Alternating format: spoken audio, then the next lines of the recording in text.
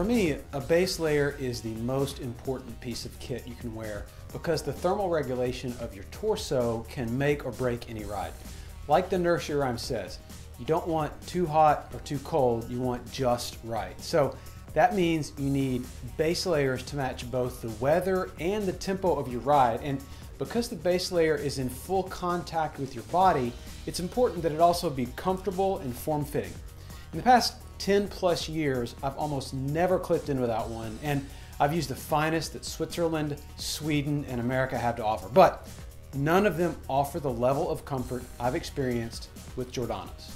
As you probably know, I worked for a fairly high-end bike retailer for many years, and I had access to astronomically priced gear, which I usually bought at not so astronomical prices. What you may not know is that I'm also a cheapskate. Well, let me rephrase that. I'm a value hunter. And if I can find a piece of gear that costs half as much and performs 80% as well as its more expensive counterpart, I'm hooked. And that, my friends, is why I have literally 8 of Giordana's $25 DriRelease Sleeveless Base Layers in constant rotation. DriRelease is a proprietary fabric that's milled for Giordana in the textile mecca of Charlotte, North Carolina. That's right, it's made right here in the good old US of A. DriRelease dries 4 times faster than cotton, but retains a soft feel for comfort. It's also very durable so that garments made with DriRelease resist pilling and won't shrink or lose shape. And it's treated with Freshgaurd to neutralize odor. It's a simple fabric and a simple piece of apparel.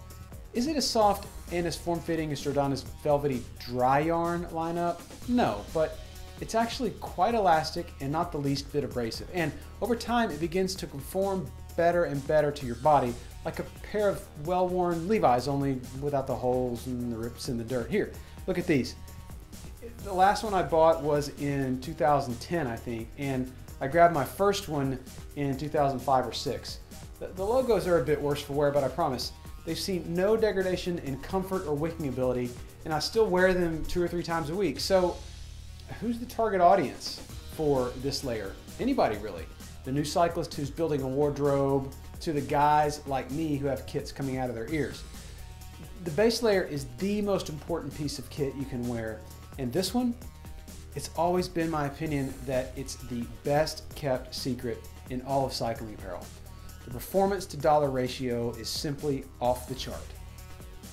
If you have questions about which Giordana base layers are right for you, please drop by your local retailer or use the dealer locator at www.giordanausa.com to find a shop in your neighborhood.